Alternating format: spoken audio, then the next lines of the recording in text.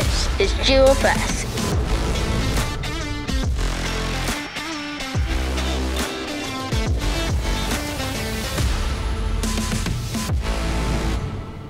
GeoFS has many awesome features. This is just what you need to get started. So first, we will be talking about the GeoFS imagery.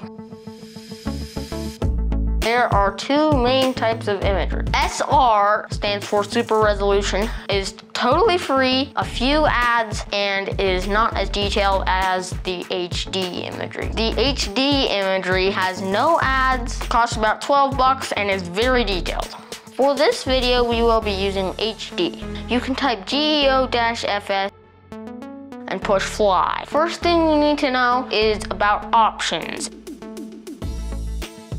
It is the three lines in the bottom left corner of the screen. First, we will be talking about controls. You will have orientation, which is like you hold the device and tilt it. You can turn off mixed royale to show a rudder thing. It's on the throttle. In the bottom right corner of the screen, you will see a little circle with a dot in the middle. You can push that to calibrate your controls. Then you have mouse, keyboard, which is the arrow keys. Touch stick is a touch stick. The plus and minus buttons are trim, and you can also do a joystick.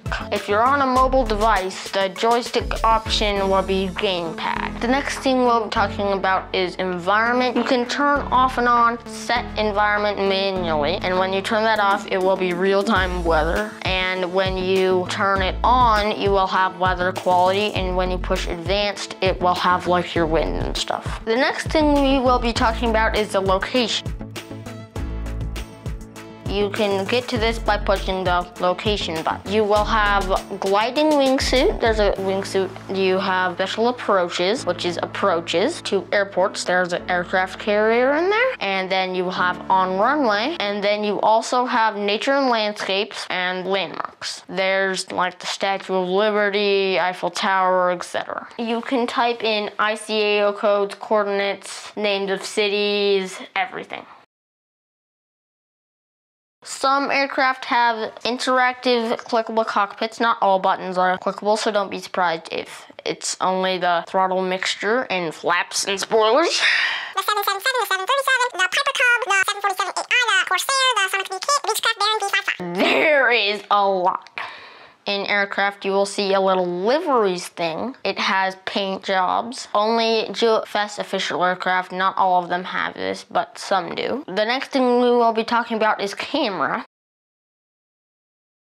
GeoFS has many camera views. The first one is follow cam. It follows and you can look around. Then there's cockpit. There's cockpit less cam, which you're in the cockpit, but there's no cockpit. Then there is chase cam, which stays in the same spot, but always looks towards you. Free cam, you can go and move and it just goes wherever you want. And when you push the tab key, when you're in free cam, it will teleport you to that position. And some aircraft in the top has extra views. You have to hold that down and push another one, and in the bottom there is reset camera. It will go to follow cam. The next thing we will be talking about is the nav panel. Once you push it, about half of the screen will be covered in nav panel, which is a map. You will see the multiplayer people if you have multiplayer. The smaller, clearer ones are the ADS-B. The yellow one is you in the bottom left corner. You can turn on show path. Show path draws a line where you went. And recenter. In the top left corner is flight plan view. We will make a video about that in the future. You can tap on the runways to do an approach, flyover, or landing. There are some buttons on the bottom of the screen that are very important. First is pause, next is mute, unmute audio, then cycle the UI visibility. This will cycle your instruments and your throttle visibility. Next is reset your flight, and that will start you over where you GPS fix or type in location. Then there is replay. You can see the last 10 hours of your flight, and you can exit player. Exit player gets you out of the replay mode wherever the replay was. Thanks for watching. See you next time.